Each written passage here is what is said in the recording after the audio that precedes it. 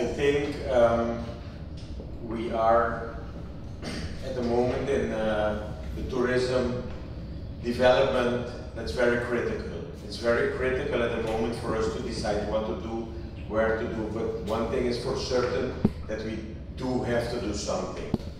We've been working hard with the implementation of the tourist master plan. There are a lot of things going, and I think it is the aim and the objective for the CTB to not look too much and spend too much time in the past, but we need to look at the present and how we're going to change the future.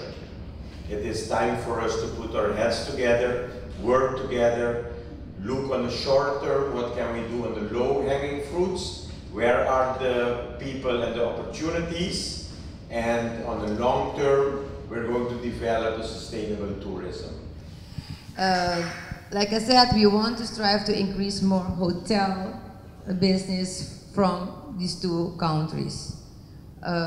We continue with our fourth InfoMart of Curaçao that will be save the date January 20 and 21st in Suriname.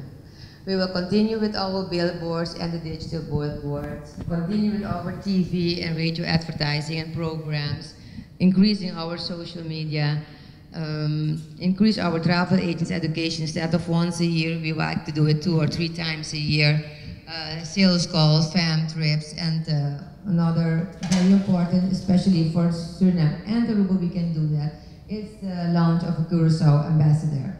PR strategy, of course, we like, even though the Caribbean is not really mentioned in the master plan, but events is mentioned, and we are very events driven in these two countries, Aruba and Suriname.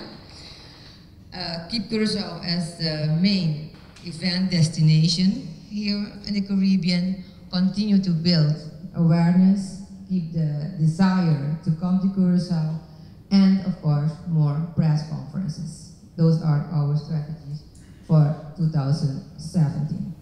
In terms of 2017, we're keeping sweet and short. These are just base strategies. They're not actions yet. These are strategies. Our action plans are in the making. But we'll be continuing adopting findings and direction of the Curaçao Master Plan. We're going to continue targeting the quality market mavens and innovative travelers. We will continue to target the consumer awareness. We will continue to support select wholesale partners. Airline relationships are very important to foster. We will strive to increase more hotel and resort stays and achieve creative PR opportunities for the destination. A lot of information, but hopefully valuable information. Upcoming actions continue the co-ops, launch the EAD tool. This is an online trading tool that we made. There's online, because we cannot cover the whole market with all the travel agents, we made an online training tool that we're going to be launching shortly. So travel agents can log in with a unique name and password and get to know Curaçao better.